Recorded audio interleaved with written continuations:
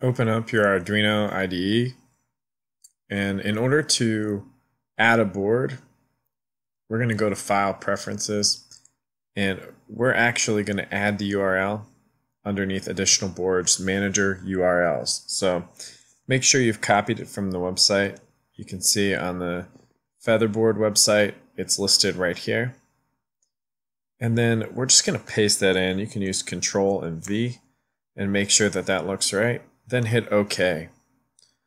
From here we can hit Tools, Board, and we're going to go to Boards Manager. Under Board Manager, it's now going to download the newer boards, and it's going to check that link that we've added as long as the original Arduino boards. So now if we type in Adafruit, the board we're looking for here is the Adafruit AVR.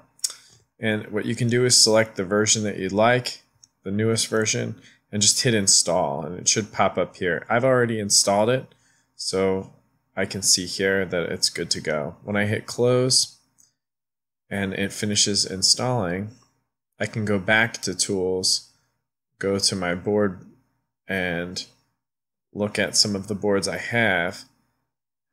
And now I get a whole section of Adafruit boards, and the one that we're using is the 32U4.